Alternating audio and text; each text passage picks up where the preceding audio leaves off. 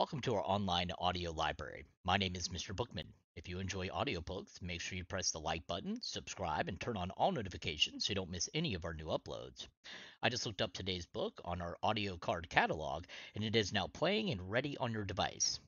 So, with that said, let's get right into the book.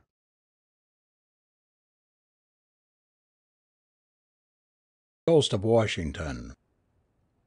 It was early on Christmas morning when John Riley wheeled away from a picturesque little village where he had passed the previous night, to continue his cycling tour through eastern Pennsylvania. Today his intention was to stop at Valley Forge, and then to ride up the Schuylkill Valley, visiting in turn the many points of historical interest that lay along his route. Valley Forge, his road map indicated, was but a short distance further on.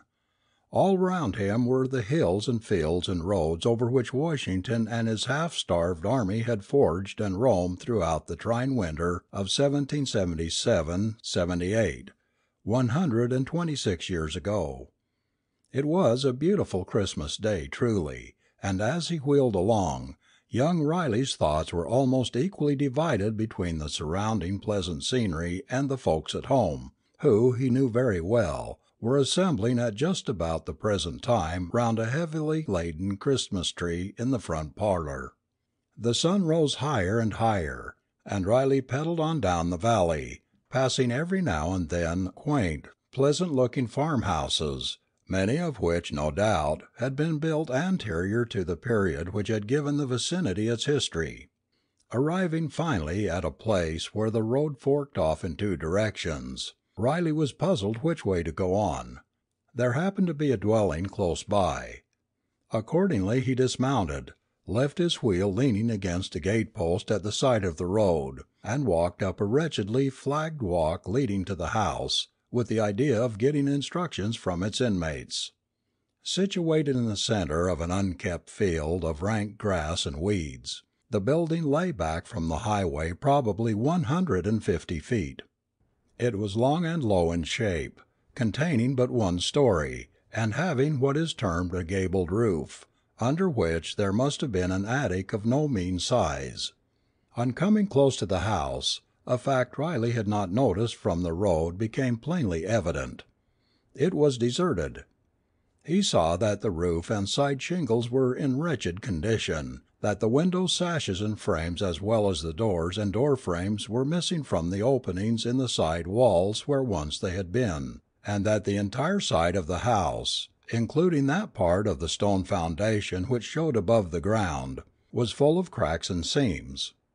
At first, on the point of turning back, he concluded to see what the interior was like anyway. Accordingly he went inside. Glancing around the large dust-filled room he had entered, his gaze at first failed to locate any object of the least interest. A rickety-appearing set of steps went up into the attic from one side of the apartment, and over in one corner was a large open fireplace, from the walls of which much of the brickwork had become loosened and fallen out. Riley had started up the steps toward the attic, when happening to look back for an instant, his attention was attracted to a singular-looking, jug-shaped bottle no larger than a vinegar cruet, which lay upon its side on the hearth of the fireplace, partly covered up by debris of loose bricks and mortar. He hastened back down the steps and crossed the room, taking the bottle up in his hand and examining it with curiosity. Being partly filled with a liquid of some kind or other, the bottle was very soon uncorked and held under the young man's nose.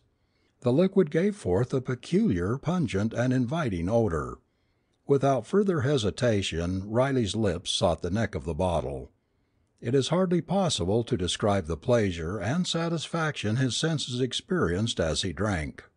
While the liquid was still gurgling down his throat, a heavy hand was placed most suddenly on his shoulder, and his body was given a violent shaking. The bottle fell to the floor and was broken into 100 pieces. "Hello," said a rough voice almost in Riley's ear. "Who are you, anyway, and what are you doing within the lines? A spy, I'll be bound."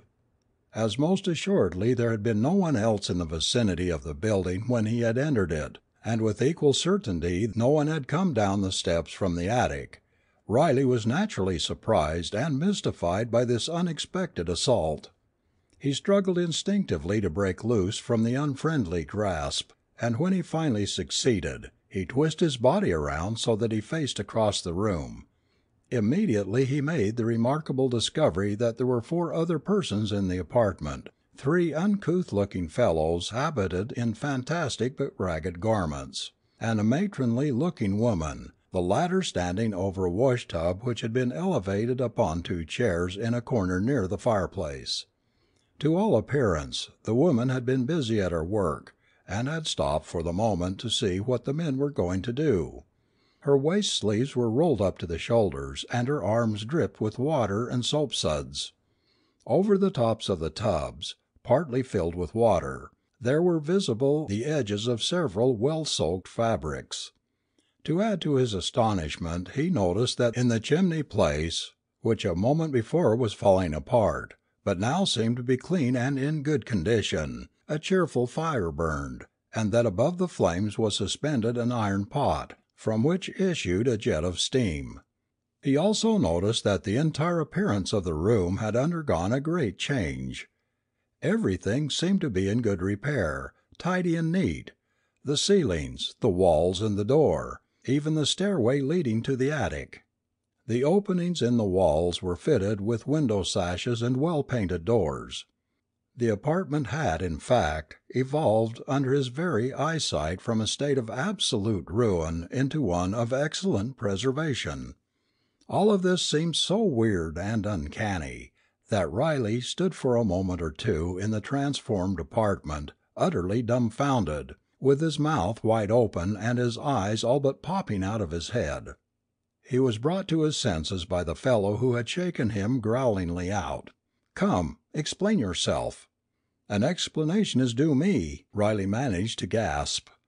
"Don't bandy words with the rascal, Harry," one of the other men spoke up. "Bring him along to headquarters."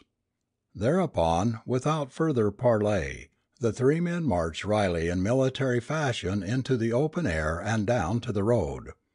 Here he picked up at the gate-post his bicycle, while they unstacked a group of 3 old-fashioned looking muskets located close by. When the young man had entered the house a few minutes before, this stack of arms had not been there. He could not understand it.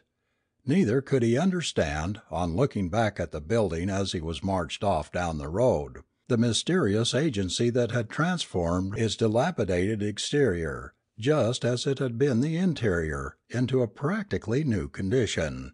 While they trudged along, the strangers exhibited a singular interest in the wheel Riley pushed at his side, running their coarse hands over the frame and handlebar, and acting on the whole as though they never before had seen a bicycle. This in itself was another surprise. He had hardly supposed there were 3 men in the country so totally unacquainted with what is a most familiar piece of mechanism everywhere. At the same time that they were paying so much attention to the wheel, Riley in turn was studying with great curiosity his singular-looking captors. Rough, unprepossessing appearing fellows they were, large of frame and unshaven, and it must be added, dirty of face. What remained of their very ragged clothing, he had already noticed, was of a most remarkable cut and design, resembling closely the garments worn by the Continental militiamen in the War of Independence. The hats were broad, low of crown, and 3-cornered in shape. The trousers were buff-colored and extended at the knees, and the long, blue spike-tailed coats were flapped over at the extremities of the tails, the flaps being fastened down with good-sized brass buttons. Leather leggings were strapped around cowhide boots, through the badly worn feet of which, in places where the leather had cracked open, the flesh unprotected by stockings could be seen. Dressed as he was, in a cleanly, gray cycling costume, Riley's appearance, most assuredly, was strongly in contrast to that of his companions. After a brisk walk of 20 minutes, during which they occasionally met and passed by 1 or 2 or perhaps a group of men clothed and outfitted like Riley's escorts, The little party followed the road up a slight incline and around a well-wooded bend to the left, coming quite suddenly, and to the very captive, very unexpectedly, to what was without a doubt a military encampment. A village, in fact, composed of many rows of small log huts. Along the streets, between the buildings, muskets were stacked in hundreds of places. Over in one corner, on a slight eminence commanding the road up which they had come, and cleverly hidden from it behind trees and shrubbery, the young man noticed a battery of field pieces. Wherever the eye was turned on this singular scene were countless numbers of soldiers all garmented in three-cornered hats, spike-tailed coats, and knee breeches, walking lazily hither and thither, grouped around crackling fires, or parading up and down the streets in platoons under the guidance of ragged but stern-looking officers. Harry stopped the little procession of four in front of one of the larger of the log houses. Then, while they stood there, the long blast from a bugle was heard, followed by the roll of drums. A minute or two afterward, several companies of militia marched up and grounded their arms, forming three sides of a hollow square around them, the fourth and open side being toward the log house. Directly succeeding this maneuver there came through the doorway of the house and stepped up the center of the square, stopping directly in front of Riley, a dignified-looking person, tall and straight and splendidly proportioned of figure, and having a face of great nobility and character. The cold chills chased one another down Riley's back. His limbs swayed and tottered beneath his weight. He had never experienced another such sensation of mingled astonishment and fright. He was in the presence of General Washington, not a phantom Washington either, but Washington in the flesh and blood, as material and earthly as a being as ever crossed a person's line of vision. Riley, in his time, had seen so many portraits, marble busts and statues of the great commander, that he could not be mistaken. Recovering the use of his faculties, which for the moment he seemed to have lost, Riley did the very commonplace thing that others before him have done when placed unexpectedly in remarkable situations. He pinched himself to make sure that he was in reality wide awake and in the natural possession of his senses. He felt like pinching the figure in front of him also, but he could not muster up the courage to do that. He stood there trying to think it all out, and as his thoughts became less stagnant, his fright dissolved under the process of reasoning his mind pursued. To reason a thing out, even though an explanation can only be obtained by leaving much of the subject unaccounted for, tends to make one bolder and less shaky in the knees. The series of strange incidents which he was experiencing had been inaugurated in the old-fashioned dwelling he had visited after information concerning the roads, and everything had been going along in a perfectly normal way up to the very moment when he had taken a drink from the bottle found in the fireplace.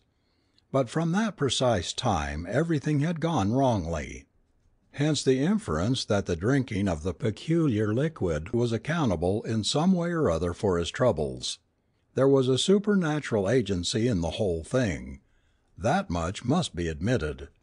And whatever that agency was, and however it might be accounted for, it had taken Riley back into a period of time more than 100 years ago, and landed him, body and soul, within the lines of the patriotic forces wintering at Valley Forge. He might have stood there, turning over and over in his mind, pinching himself and muttering, all the morning, had not the newcomer ceased a silent but curious inspection of his person, and asked, "Who are you, sir?" "John Riley, at your pleasure," the young man replied, adding a question on his own account, "And who are you, sir?" Immediately he received a heavy thump on his back from Harry's hard fist. "It is not for you to question the general," the ragged administrator of the blow exclaimed. "And it is not for you to be so gay," Riley returned angrily, giving the blow back with added force. "Here, here," broke in the first questioner. "Fisticuffs under my very nose. No more of this. I command you both." To Harry he added an extra caution. Your zeal in my behalf will be better appreciated by being less demonstrative. Blows should be struck only on the battlefield." To Riley he said, with a slight smile hovering over his face, "My name is Washington. Perhaps you may have heard of me." To this Riley replied, "I have indeed, and heard you very well spoken of, too." Emboldened by the other's smile, he ventured another question. "I think my reckoning of the day and year is badly at fault. An hour ago I thought the day was Christmas Day. How far out of the way did my calculation take me, sir?"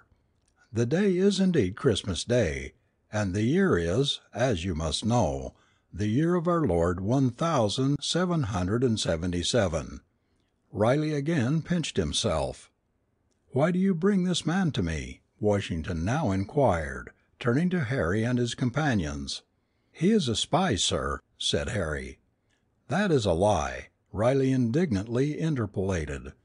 "I have done nothing to warrant any such charge. We found him in the widow Robin's house, pouring strong liquor down his throat. I had gone inside after information concerning the roads." "Which he was getting from a bottle, sir." "If drinking from a bottle of necessity constitutes being a spy, I fear our camp is already a hotbed," Washington somewhat sagely remarked, casting his eye around slyly at his officers and men. "Tell me," he went on, with sudden sternness, looking Riley through and through, as though to read his very thoughts, "is the charge true? Do you come from Howe?" "The charge is not true, sir. I come from no one. I'm simply making a tour of pleasure through this part of the country on my bicycle." With the country swarming with the men from two hostile armies, any kind of tour, save one of absolute necessity, seems ill-timed. "When I set out I knew nothing about any armies. The fact is, sir," Riley started to make an explanation, but he checked himself on realizing that the telling of any such improbable yarn would only increase the hazardousness of his position. "Well?" Washington questioned in a tone of growing suspicion. "I certainly did not know that your army or any other army was quartered in this vicinity." Riley hesitated for lack of something further to say.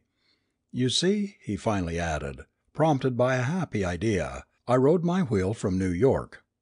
"You may have come from New York, though it is hard to believe you came on that singular looking machine so great a distance. Where is the horse which drew the vehicle?" Riley touched his bicycle. "This is the horse, sir, just as it is the vehicle," he said. "The man is crazy!" Harry exclaimed. Washington only looked the incredulity he felt, and this time asked a double question. "How can the thing be balanced without it being held upright by a pair of shafts from a horse's back, and how is the motive power acquired?" For an answer Riley jumped upon the wheel, and at a considerable speed and in a haphazard way pedaled around the place within the hollow square of soldiers. Hither and thither he went, at one second nearly wheeling over the toes of the line of astonished, if not frightened, militiamen, at the next bearing suddenly down on Harry and his companions, and making them dance and jump almost alertly to avoid a collision. Even the dignified Washington was once or twice put to the necessity of dodging hurriedly aside when his equilibrium was threatened. Riley eventually dismounted, doing so with assumed clumsiness by stopping the wheel at Harry's back and falling over heavily against the soldier. Harry tumbled to the ground, but Riley dexterously landed on his feet. At once he began offering a profusion of apologies. "You did that by design," Harry shouted, jumping to his feet. His face was red with anger, and he shook his fist threateningly at the bicyclist. Washington commanded the man to hold his peace. Then to Riley he expressed a great surprise at his performance, and a desire to know more about the bicycle.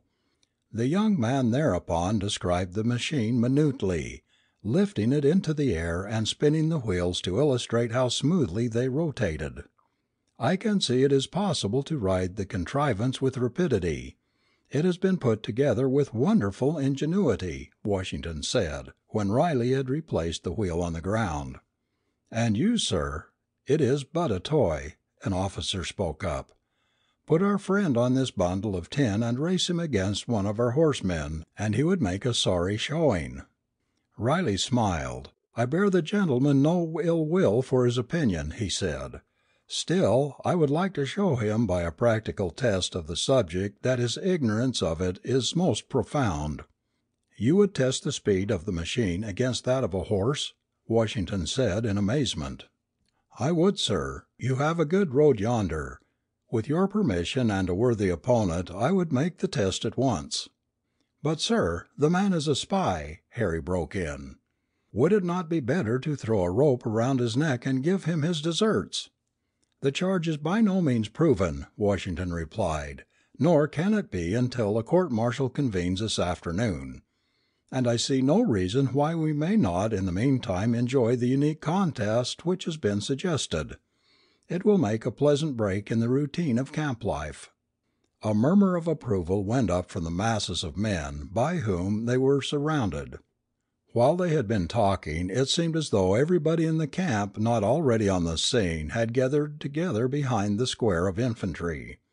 "Then, sir," Harry said, with some eagerness, "I would like to be the man to ride the horse. There is no better animal than mine anywhere, and I understand his tricks and humors quite well enough to put him to his best pace." "I confess I have heard you well spoken of as a horseman," Washington said. "Be away with you. Saddle and bridle your horse at once." It was the chain of singular circumstances narrated above which brought John Riley into the most remarkable contest of his life. He had entered many bicycle races at one time or another, always with credit to himself and to the club whose colors he wore, and he had every expectation of making a good showing today. Yet a reflection of the weird conditions which had brought about the present contest took away some of his self-possession when a few minutes later he was marched over to the turnpike and left to his own thoughts, while the officers were pacing out a 1-mile straightaway course down the road. After the measurement had been taken, 2 unbroken lines of soldiers were formed along the entire mile, a most evident precaution against Riley leaving the race course at any point to escape across the fields. Washington came up to him again, when the preparations were completed, to shake his hand and whisper a word or two of encouragement in his ear. Having performed these kindly acts, he left to take up a position near the point of finish. The beginning of the course was located close to the battery of half-concealed field pieces. Riley was now conducted to this place. Shortly afterward Harry appeared on his horse. He leered at the bicyclist contemptuously and said something of a sarcastic nature, partly under his breath when the two lined up, side by side, for the start. To these slights Riley paid no heed. He had a strong belief that when the race was over there would be left in the mutton-like head of his opponent very little of his present inclination toward the humorous. The soldier's mount was a handsome black mare, 14½ hands high, strong of limbs and at the flanks, and animated by a spirit that kept her prancing around with continuous action. It must be admitted that the man rode very well. He guided the animal with ease and nonchalance when she reared and plunged, and kept her movements confined to an incredibly small piece of ground, considering her abundance of action. "Keep to your own side of the road throughout the race. I don't want to be collided with by your big beast," Riley cautioned while they were awaiting 2 signals from the starter. To this Harry replied in some derision, "I'll give you a good share of the road at the start, and all of it by my dust, too, afterward." And then the officer who held the pistol fired the first shot. Riley was well satisfied with the conditions under which the race was to be made. The road was wide and level, smooth, hard and straight, and a strong breeze which had sprung up blew squarely against his back. His wheel was geared up to 84 inches. The breeze promised to be a valuable adjunct in pushing it along. Awaiting the second and last signal, Riley glanced down the 2 blue ranks of soldiers, which stretched away into lazy lines in the distance and converged at the termination of the course, where a flag had been stuck into the ground. The soldiers were at parade rest.